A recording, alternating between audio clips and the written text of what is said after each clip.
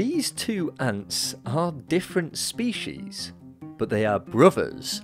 They have the same mother. How is it possible?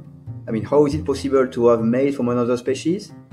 A species that is not present in this area? In Sicily, one of the species is not known to exist in the wild.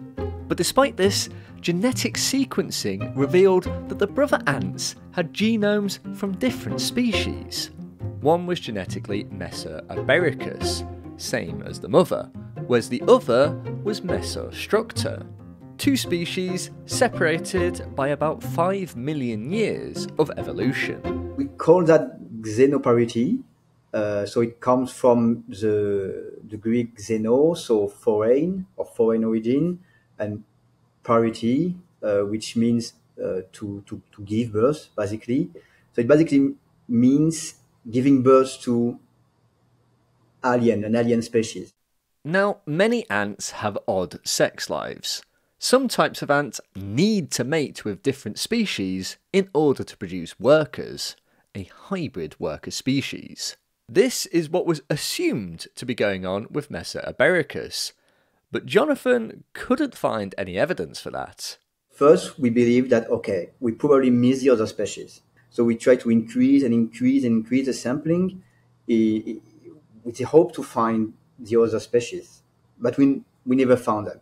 In fact, Messor ibericus and Messor structor do overlap in some places, but in Sicily they don't, which got Jonathan and the team scratching their heads.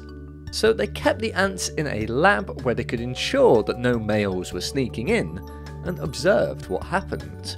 We found that actually the queen of Messor ibericus was able to directly lay males of different species. The queens were actually birthing cloned males. Many ants can reproduce asexually, and it seems that Messor ibericus is no exception. But in this case, they cloned males of another species. Jonathan thinks that in the distant past, these two species mated, and then Messor ibericus queens continued to clone males even when Messor structor wasn't present, allowing them to still produce hybrid workers.